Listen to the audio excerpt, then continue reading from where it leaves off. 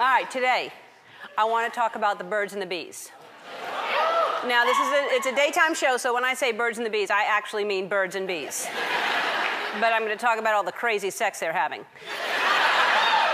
Because that's what animals do when it's springtime. They mate. It's the same thing Jessica Simpson does. Now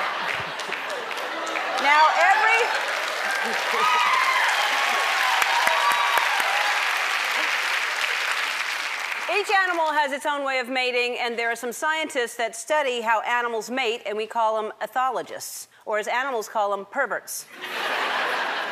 That's what they look at animals mating. And so, as you know, I love to watch the Animal Planet, and Animal Planet has all kinds of shows on there, and they're always showing different ways that animals mate. And it's, what's the word, disgusting. And now that I've seen it, you have to see it too. For example, take a look at this. This is a pointer. This is not disgusting yet. This is going to point out the disgusting to you. All right. The first one I want to talk about is the black widow. I think we all know about the black widow. That's underneath. You have to turn it over to see that it's a black widow. That's not on the outside. It would have been convenient had they put it on the outside, so we knew that they put it on, and you have to pick them up and go, oh, yeah, that's what it is.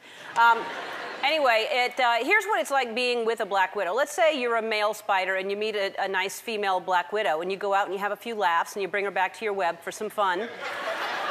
As soon as it's over, she kills you. Unless she likes you, then she kills you and eats you.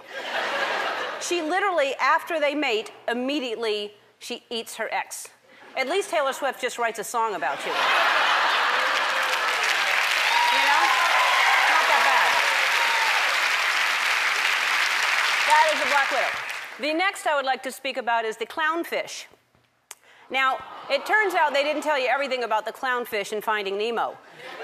Clownfish are all born male, all of them. And then when it's time to breed, one of the males switches sex and becomes female. It's true. Isn't that amazing? The only way you can tell the difference is the female clownfish gets paid half as much for doing the same job as the male. And it's the only difference. I think that's fascinating. It's interesting. Okay, what's next? We have, I'm sorry, that's a mistake. Scientists still don't know how that works. That's a mistake. The next one, let's move on. All right, this is an octopus. These things are brilliant. If you don't know how smart they are, they really are. And this particular octopus is called an argonaut. Argonaut, I believe I'm pronouncing it correctly.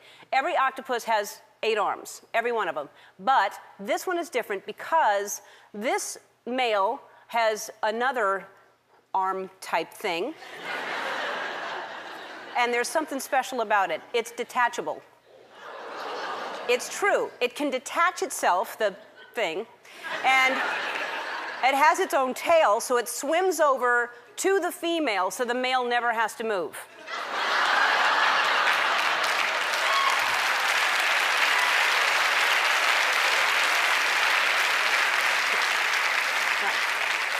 And you thought your husband was lazy. Here's the good news, ladies. Once he uses it, it's gone for the whole year.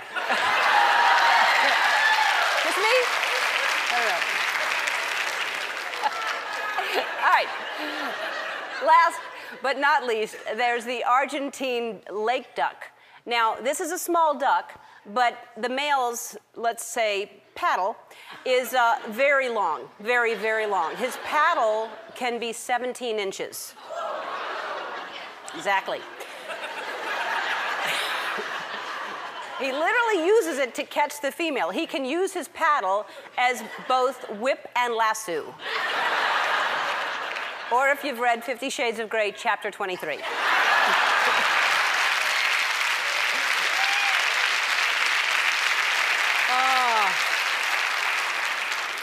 And I don't know if you knew this, but we have similarities to animals in our mating rituals. Seahorses, penguins, and Ellen DeGeneres all like to show off by dancing.